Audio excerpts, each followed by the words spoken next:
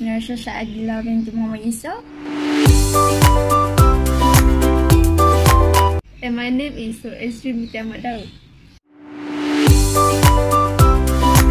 So NUREZRYN, Yes. what is our topic for today? It's about long purchasing and Short selling.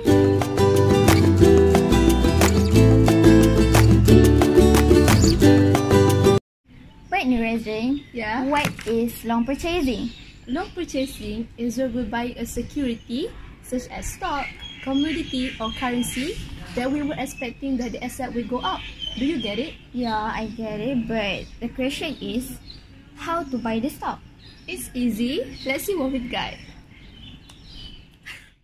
First, you need to open a brokerage account.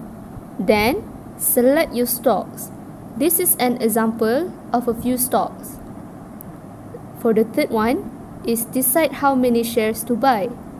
Fourth, choose your order type. And you're now a stock investor. Let's move to another topic, which is short selling. So, short selling is... Stop right there. Short selling is when we're buying a stock in the short term, right? What are you talking about, Nurez? It is absolutely wrong. Okay, sorry. It is still confusing me as a new trader. So, what it is? So, normally, in the real world, we will buy and then sell it. But in the financial market, we can buy and then sell it. And we can also sell and then buy it. What do you mean? I don't understand. Basically, short selling is when the traders sell the stock to another traders and expecting the price will go down. And when the price decreasing, they will buy the stock again to gain the profits. Do you understand? I get it. Seems like you didn't understand enough about it. Okay, you caught me. Okay, never mind. I will show a video so you will understand more about short selling. Sure, let's. Alright. Let's watch it.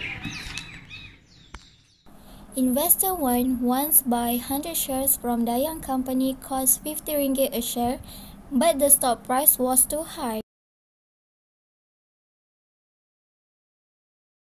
So investor 1 contact broker to find 100 shares from another investor to borrow from them. Hello, broker. I want you to find 100 shares for me to borrow.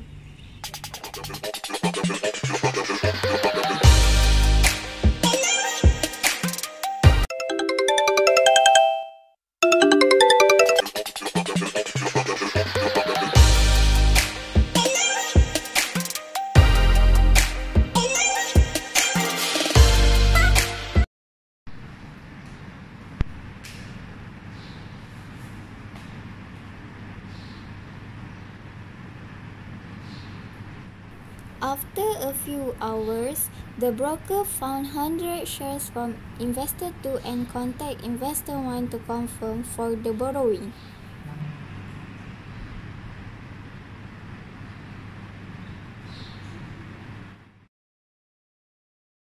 So the broker informed the investor 2 for the borrowing.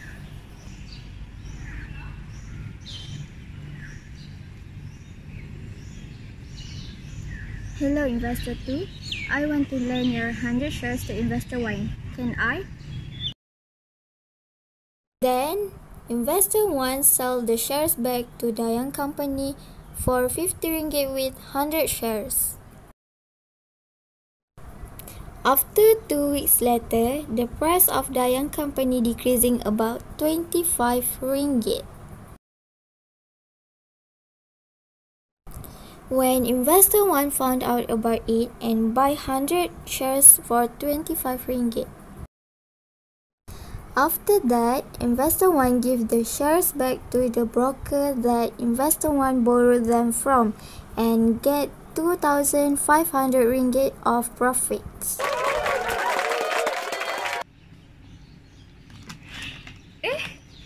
Okay, after we have learned today, we can conclude that Long purchasing is about buying the stock and expected the price will go up and sell it.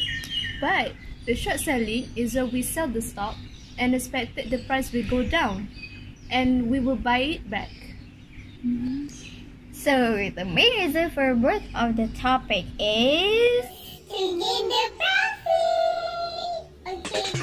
Okay.